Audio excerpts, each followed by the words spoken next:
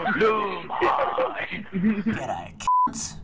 I'm the Spiffing Brit, and today I'll be getting you a free driver's licence. Now, driving in Australia is perfectly balanced and there are absolutely no exploits. Today I'm going to show you just how perfectly balanced driving is in Australia.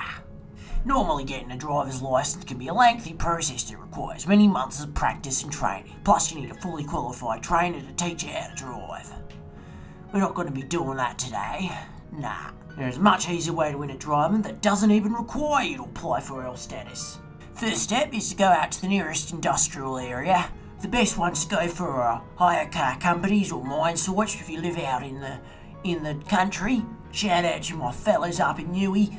Any places in town that have company cars are sufficient though, just like Isuzu, cause f*** them. The critical factor here is that you have cars and you have workers that are clocked off and stuck down in the monotony of life and thus prone to making the mistake of leaving the car's doors open. When everyone else leaves a place of employment, you should be able to sneak in, and provided these peasants of industrial society have left the doors unlocked, steal one of the keys and take one of the company cars for yourself. Pretty neato, eh? There you have it. Got yourself a brand new car. Now, if you are of a certain age, you might not be able to reach the vehicle's pedals, but that's okay because the wheel doesn't actually register your subnormal height, and you will somehow still be able to put your foot on the pedal. Perfectly balanced, I know.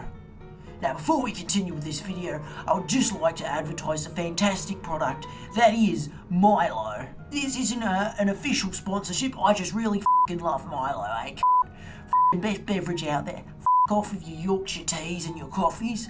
I love myself a good old tin of Milo. Don't even worry about the milk and water, just f***ing snort the shit out of that and then you're good to go. Don't snort random substances, kids. Unless, of course, it's Milo.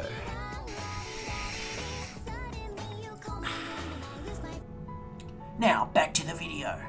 Now, that's not the only exploit we're going to be pulling off today, c***s.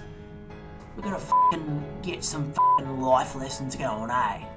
We can pull off the ultimate permanent exploit of finishing life as quickly as possible. Now, if you come from the same state as me, you're going to want to head to the west end of town. In where I am, it's called West End, very conveniently named. And then you just want to keep accelerating, make sure you don't stop, and then this scene should happen.